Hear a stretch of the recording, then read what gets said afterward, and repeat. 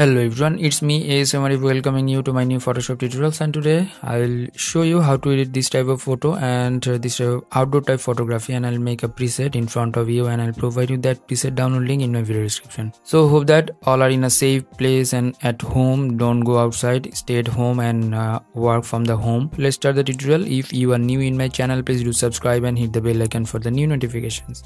At first, Ctrl or Command J for the new copy of this layer, or you can drag it and drop over here. You will get another copy of this layer.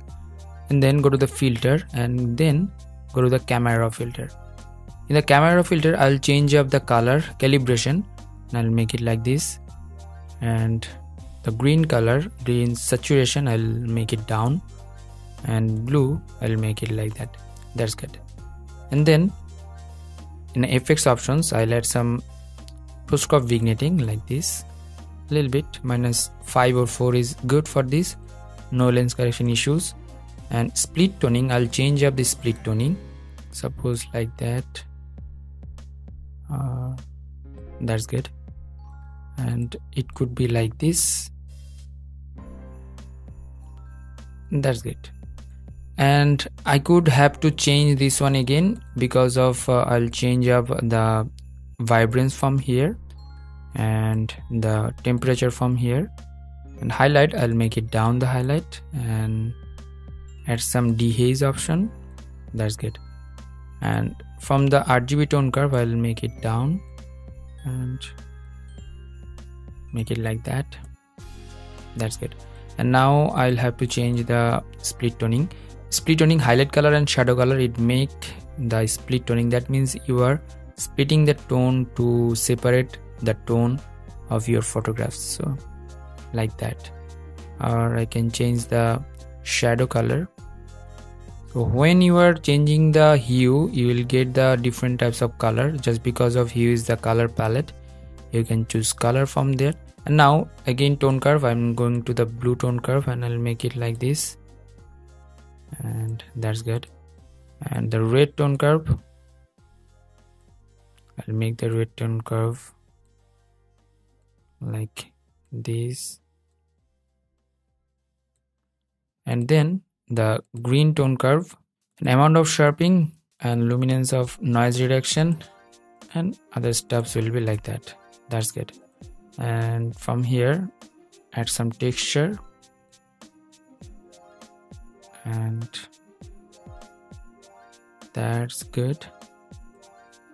The saturation of the green, I'll make it down, purple and the aqua and yellow as well. So here orange and the red, that's good. And green, I'll make it like this. So luminance of the red and orange, I'll make it up. From the main panel, I'll de-highlight these things, add some contrast a little bit, desaturate a little bit. And now I'll change again the split toning. Yeah, that's fine.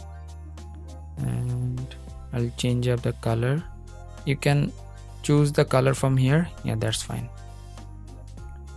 And from here, add some little bit vibrance, it will make sense. And the saturation of the red and orange, I'll make it like that. And the hue of the red, I'll make it like yellow, like orange type, and this one as well. And green, I'll make the green like this. So let's say before one and after one, before and after. And then I'll add some like clarity, I'll make it down a little bit. That's good. From the tone curve, I'll go to the RGB tone curve again and locked up over here. From here, I'll change up the color. That's good. Saturation like that. Before and after. I'm saving these settings and giving the name outdoor. So giving the name. And I have another 2 photos. I'll select those photos and apply this preset to them. Ctrl or Command J, make copy, filter, camera filter, and go to the load settings options I'll find out that preset which I made it a little bit earlier, like this. That's good. And you can change, and you don't have to change it anymore, and hit OK. And then another photo, let's open it up. This photo, actually, press Ctrl or Command J, go to the filter, camera filter, and then go to the load settings options. From here, outdoor, yeah, you're getting these type of effects, and hit OK. And this preset you can also use in the Lightroom. Let's go to the Lightroom.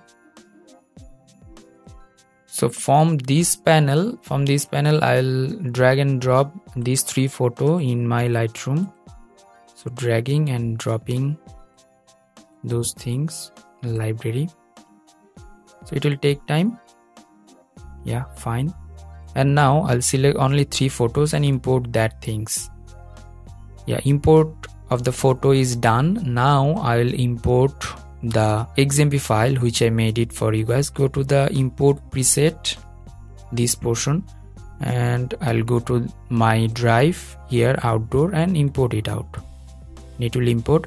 Now I will apply that thing. So where is the outdoor? Let's check it out, or let's find it out. Here you are getting the outdoor, and just apply this one, and you can sync all the things. So select these 3 things by pressing shift and hold it, and sync that things and synchronize, and you'll get same tone in other photos like that. So here, this photo, and this photo, you're getting same things or same preset. Press the shift and hold it and select 3 photos. Now I will export those things. Go to the file and export, and after that select a folder. I'll select this folder, choose, and other setup is fine, and all the thing is good. And now export it out. It will give you the final output here, the exporting 1 photo, number 2, and number 3. These 3 photo I got export of that. So you are getting the result or final output like that. The before image was like that, and after one you are getting like that, before and after. So hope that you learn a lot from this video, and this preset will make your photography editing level in the next.